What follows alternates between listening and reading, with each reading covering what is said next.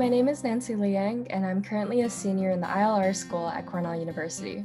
Today, I'd love to share with you my experience with the Einaudi Center and how it has been a really formative part of my college experience. So I first started off at the Einaudi Center working as an arts assistant in the East Asia program.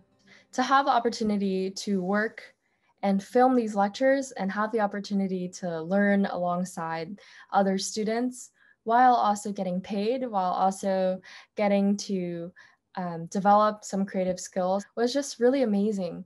And I'm really glad that the people at the EAP were so supportive of my growth.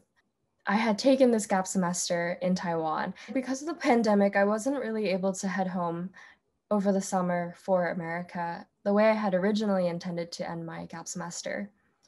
And I was really worried about not having the professional experiences needed to get a job right after graduation because of the way that the job market was looking. So Josh Young actually reached out to me and asked if I'd be interested in doing a Cornell Global Research internship over the summer. I was actually paired with Suyong Sun, a professor in the Department of Asian Studies who I had personally taken as a professor my sophomore year.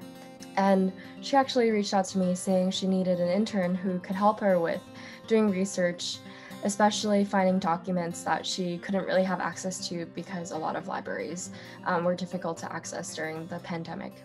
So I was super happy to help, and I had access to the National Central Library as well as the library at the National Taiwan University. And I was able to use these new Mandarin skills, and especially the classical Chinese skills I had learned at school.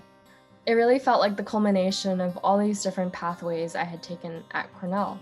I'm really grateful for everyone at the Einaudi Center who's encouraged me to tap into my strengths and really hone in on my interests so I can take the path that is most uniquely me.